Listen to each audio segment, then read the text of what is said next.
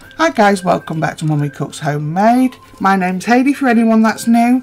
Today is a very special video. It's a collaboration with Donna and Duke.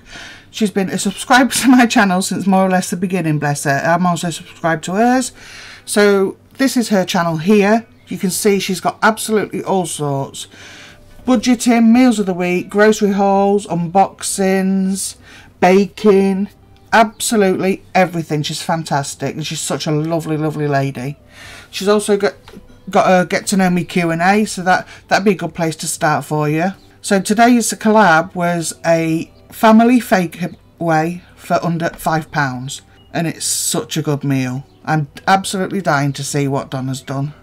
So this is here, you can see on her playlist she's got batch cooking, feed your family, money saving tips, cooking with the kids. There we are, meals of the week. Cannot recommend this channel highly enough. There we've got Asda grocery hauls. So yeah, please go over to Donna and Duke's channel. Have a good look. I'm sure that you're going to absolutely love it. So now this is what I cooked for our collaboration. So here I've got 2 chicken fillets and I'm just going to butterfly these completely. And what I'm going to do is make 4 larger fillets. I'm going to put these into some cling film and bash the life out of them. This took me ages. Either I'm a weakling or they're super strong fillets. Yeah. So what I'm making today come to £4.85. So that was cutting it close. Condiments and such are not included. Here I go bashing, but oh my god, did this take a long time. If I'd have realised before going into it, I'd have probably just like got my Steve to sit on it or something and it'd have been flat within seconds. So what I'm going to do is make cutlets. So I want each fillet big enough to hold a piece of cheese, some parsley, and do you see them thin slices of chorizo, what you would normally put on pizza? Just those, to give it some flavour. And I'm going to roll them up into a little square.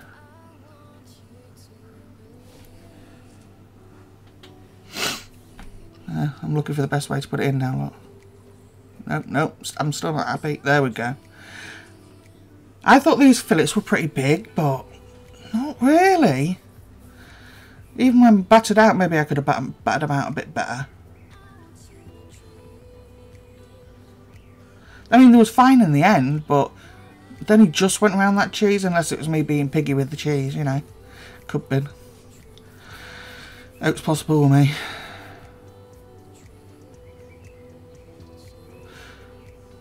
So yeah, you just already seen on the meals of the week that my first one was that I did for this collab was KFC, but I forgot to turn the video recorder on for half of it, so yeah, that was a bit of a bummer.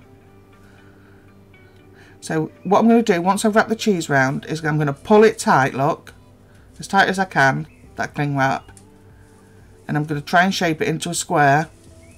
There you go, for a little cutlet, and I'm going to put them in the fridge. Best to do this in the morning, I would guess, and then it'll hold its shape better. So I just did that with all of them.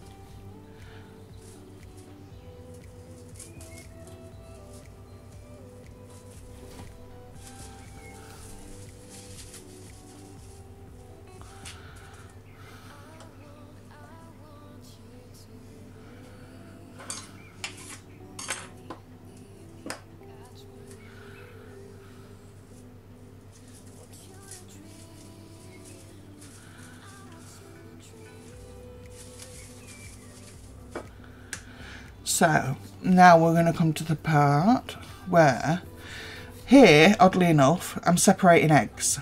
Now, I've already cooked some basmati rice. Okay, I did enough for our family. You would have to just do enough to feed yours, obviously.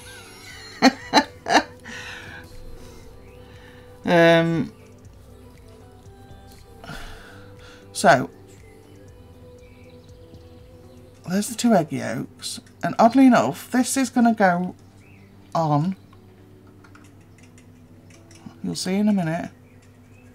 It was Steve who spotted this. I'd never seen it personally. I mean, a lot of you guys might have done, but I've never seen it personally. That's the cooked basmati rice for the egg fried rice. And it goes into the yolk, and it's called golden rice or something. So anyway, we tried this. Ooh, was it nice? Ooh, was it nice? So yeah, we put the raw yolks onto the rice. Look at that, look. And use the egg whites as you normally would for fried rice in the wok.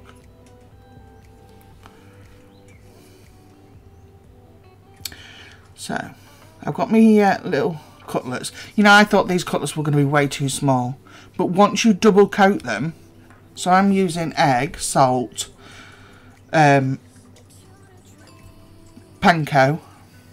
to coat these. So there I go with my panko. I've just realised there's some left in that bag, look. I do use the Utaka brand of panko. You can get it in the supermarkets. I know for definite you can get it at Tesco's, but I do tend to order mine online at Amazon. It's just easier for me because I don't really get out of the house too much. So I quickly give up with the tongs in a minute and figure hands are the best thing to use. Wait for it. I ain't got much patience for this sort of thing, you see. I like to just get my hands in there.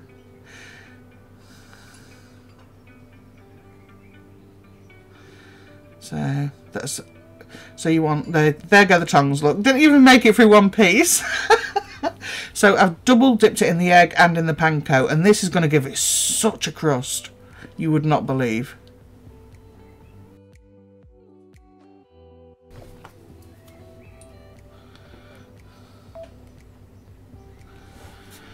There they are, all four done. Now this does not want to be too high of a temperature, because yes, you want to crisp it, but you also want to make sure that, I mean, the chicken's only thin, so don't worry about your chicken being undercooked. But what you want is that cheese in the centre to melt. So just leave, you can see it's not on a massive roaring bubble here like a deep fat fryer would be with chips. Just, oh, you can already see what the crunch is going to be like on them, and it was.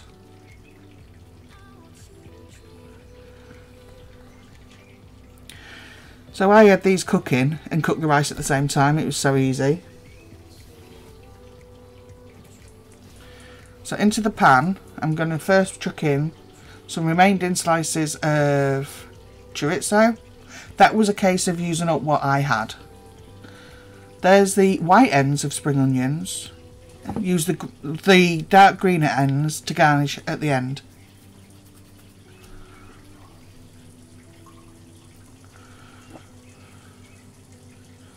In the chicken pan, I've just tested two raw prawn crackers to see if they would cook. But as you can see, the heat is not even high enough to cook the prawn crackers. So yeah, it's not that hot. I've just chucked some garlic in that wok as well, and I'm going to add a squirt of ginger.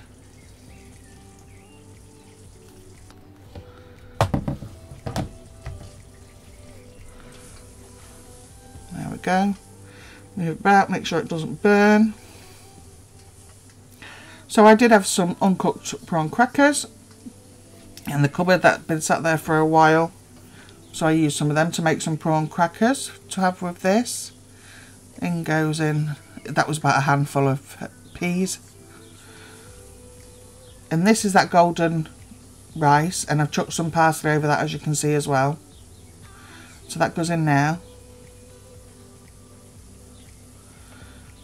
So yeah, I was, like I say, I already had some prawn crackers in, so I used some of those. Didn't have to go out and buy any. But prawn crackers cooked at home are amazing. They're just as good as at the Chinese shop, if not better, because they're hot. My kids absolutely love them. And they're so cheap on Amazon. Not as cheap as they used to be, but you could say that about a lot of things, I suppose. So I've just moved that around, but oh, 2 rashers of bacon. I pre-cooked these as well when I did the rice earlier until they was a little bit crispy, and then I cut them as small as I could. This was so that it would mix in and disperse into the rice evenly. So there's loads of little pieces of bacon in there.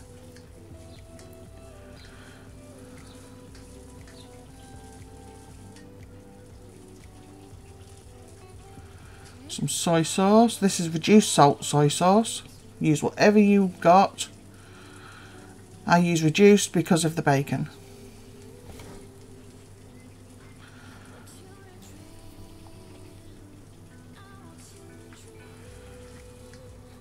In the description box below I will list Donna's channel. She's absolutely fabulous, guys.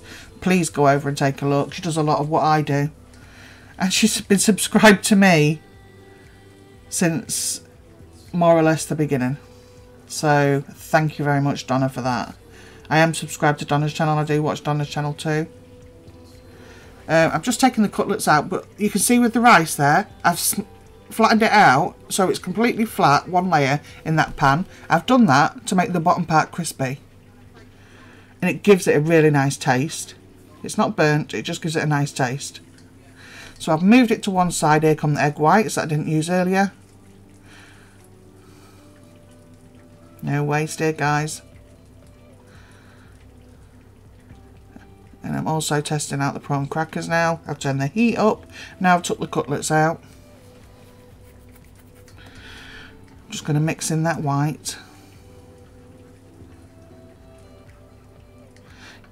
Yeah, so I'll link her channel down below.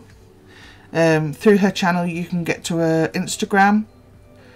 And she's got lots of pictures of her boys on there. Oh my god, her little boys are the cutest. And their eyes, such beautiful eyes. You'll see anyway. If you go and sign up and have a look, you'll see. Oh, such beautiful eyes.